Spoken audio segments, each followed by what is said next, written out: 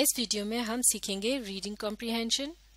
Reading comprehension کے عمل کے اندر کسی بھی مضمون کو پڑھ کر سمجھا جاتا ہے اور پھر اس سے متعلق سوالوں کے جوابات وغیرہ تلاش کیے جاتے ہیں۔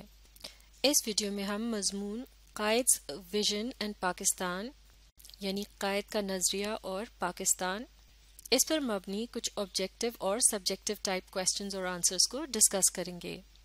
تو چلیے مل کر پہلا سوال پڑھتے ہیں۔ کویسچن نمبر 1، آپ بھی میرے ساتھ پڑھنے کی کوشش کیجیے۔ How much confidence did Quaid Azam have in his nation؟ Us question کے سامنے میں نے یہ نمبر لکھ دیے ہیں، یعنی یہ ایک نمبر کا سوال ہے۔ اس کا مطلب ہوا کہ یہ ایک آبجیکٹو ٹائپ یا پھر شارٹ کویسچن ہے، تو اس کا مطلب یہ ہوا کہ اس کا جو جواب ہے وہ بھی مختصر سا ہوگا۔ اس سوال میں پوچھا گیا ہے کہ قائد اعظم کو اپنی قوم پر کس قدر اعتماد تھا۔ اب مل کر جواب پڑھتے ہیں۔ Quaid Azam had great confidence in his nation، یعنی قائد اعظم کو اپنی قوم پر بہت زیادہ اعتماد تھا۔ چلیے اب اسی کویسچن کے سبجیکٹو ٹائپ آنسر کو دیکھتے ہیں۔ سبجیکٹو سے مراد ہے جب کسی سوال کے جواب کو تفصیل کے ساتھ اور وضاحت کے ساتھ بیان کیا جاتا ہے، اور اب کی بار یہ جو سوال ہے اس کے ساتھ 3 نمبر لکھے گئے ہیں، یعنی یہ 3 نمبروں کا سوال ہے، تو لہٰذا اسی حساب سے اس کا جواب دینا ہوگا۔ مل کر جواب کو پڑھتے ہیں۔ Quaid Azam had much confidence in his nation because he knew that his nation was made of sound and unbeatable material، یعنی قائد اعظم کو اپنی قوم پر خاصا اعتماد تھا کیونکہ وہ یہ جانتے تھے کہ ان کی قوم جس مواد یا مٹیریل سے بنی ہے وہ نہایت ہی ساؤنڈ یعنی معیاری ہے اور انبیٹیبل ہے، یعنی اسے شکست نہیں دی جا سکتی۔ اب آگے پڑھتے ہیں۔ He believed his nation had a unique character، اور انہیں اس بات کا یقین تھا کہ ان کی جو قوم ہے اس کا کردار نہایت منفرد ہے، یعنی سب سے الگ تھلگ اور جدا ہے۔ آگے پڑھتے ہیں۔ He advised his nation's people to maintain their confidence and zeal، انہوں نے اپنی قوم کے لوگوں کو یہ نصیحت کی کہ وہ اپنے اعتماد اور جذبے کو قائم رکھیں، تو لہٰذا اس طرح سے یہ ایک مکمل تفصیلی جواب ہو گیا۔ اب پڑھتے ہیں اگلا سوال، کویسچن نمبر 2، جو کہ 1 نمبر کا سوال ہے۔ What was Quaid's concept of our nation؟ یعنی قائد کا اپنی قوم کے متعلق کیا نظریہ تھا؟ تو اس کا مختصر جواب ہوگا The Quaid's concept of our nation was based on unity، یعنی قائد کا اپنی قوم کے متعلق جو نظریہ تھا وہ یونٹی یعنی اتحاد پر مبنی تھا، یعنی ان کا یہ خیال تھا کہ قوم کا جو آپس کا اتفاق یا اتحاد ہے یہی وہ وجہ ہے جو کہ اس قوم کو تشکیل دینے میں کردار ادا کرتی ہے۔ تو چلیے اب دیکھتے ہیں اگر یہی سوال 3 نمبروں کا ہو تو اس کا جواب کس طرح سے لکھا جائے گا۔ مل کر جواب کو پڑھتے ہیں۔ The Quaid's concept of our nation was that the Muslims were a nation with their own distinctive culture and civilization, language and literature, names and nomenclature, sense of values and proportion, art and architecture, legal laws and moral codes, custom and calendar, history and tradition, aptitude and ambitions. He said that they had their own distinctive outlook on life۔ تو اس جواب میں قائد اعظم کی ہی کہے گئے الفاظ کو نقل کیا گیا ہے، جن کے مطابق مزید تفصیل میں بیان کیا گیا ہے کہ قائد اعظم کے نزدیک کس طرح سے مسلمان جو تھے وہ ایک الگ قوم تھے۔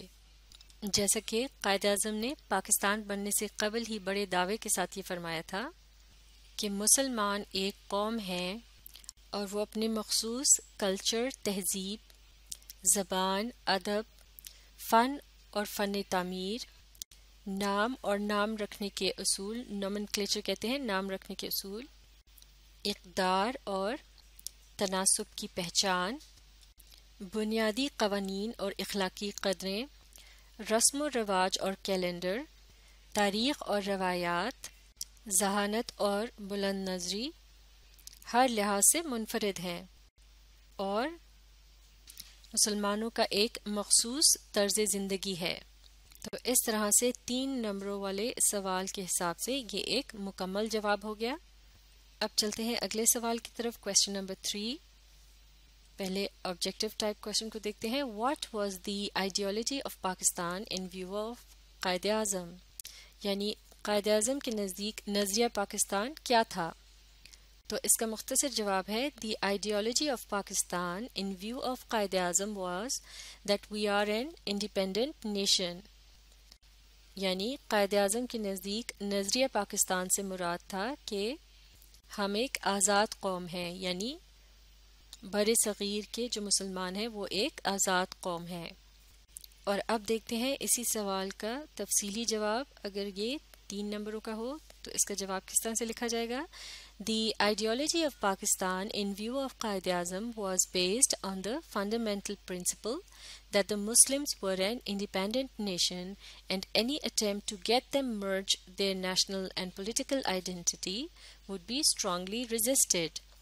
یعنی قائد اعظم کے نزدیک نظریہ پاکستان سے مراد تھا وہ بنیادی اصول کہ جس کے مطابق ان کے نزدیک مسلمان جو تھے وہ ایک آزاد قوم تھے، اور کوئی بھی ایسی کوشش کہ جس کے تحت انہیں کسی دوسری قوم کے ساتھ ضم کرنے کی کوشش کی جاتی جس سے ان کی قومی یا سیاسی شناخت جو ہے وہ مجروح ہو سکتی تھی یا ختم ہو سکتی تھی، تو قائد اعظم نے یہ اعلان کیا تھا کہ ایسی کسی بھی کوشش کے خلاف وہ مسلمانوں کے ساتھ مل کر ڈٹ کر اس کا مقابلہ کریں گے، یعنی اس کو ریزسٹ کریں گے. تو اس طرح سے اب یہ ہو گیا ایک مکمل تفصیلی جواب. اب پڑھتے ہیں اگلا شارٹ کویسچن اور اس کا short answer. What can be the possible solution to are present problems? یعنی یہاں پاکستان کی طرف اشارہ کرتے ہوئے پوچھا گیا ہے کہ ہماری موجودہ الجھنوں یا پریشانیوں کا کیا حل ہے. پاسبل سے مراد ہے کیا ممکنہ حل ہے. تو اس کا مختصر جواب ہوگا unity and spirit of patriotism can be the possible solution to are present problems. Unity سے مراد ہے اتحاد اور اسپرٹ آف پیٹریٹزم سے مراد ہے جذبہ حب الوطنی. اور یہاں یہی بتایا گیا ہے کہ یہی 2 چیزیں جو ہیں یہ ہیں حل ہماری موجودہ مشکلات کا. اب دیکھتے ہیں اسی سوال کا تفصیلی جواب.